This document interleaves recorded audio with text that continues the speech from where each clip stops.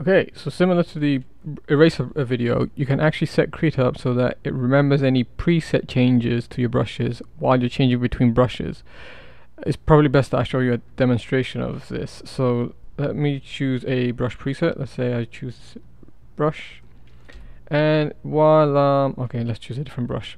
It'd be a bit more obvious. So while I have a brush selected and I change one of these properties, let's say for now I just change the brush nib. So notice how, if I make this bigger, notice how the brush nib is different. And if I change to a different brush and then go back to that previous brush, it just went back to the original default settings.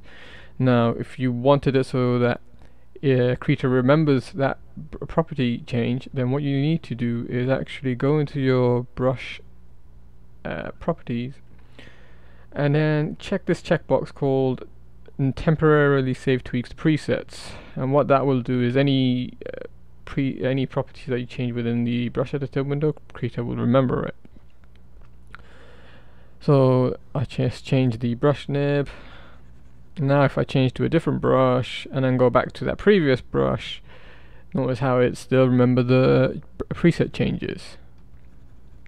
You can also tell that a brush preset has been changed by this icon on your brush preset dialog.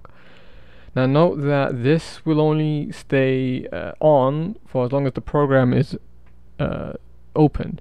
So if I were to close the program now, Krita will resort back to the original default settings. Ideally what you want to do is save this brush as a new preset.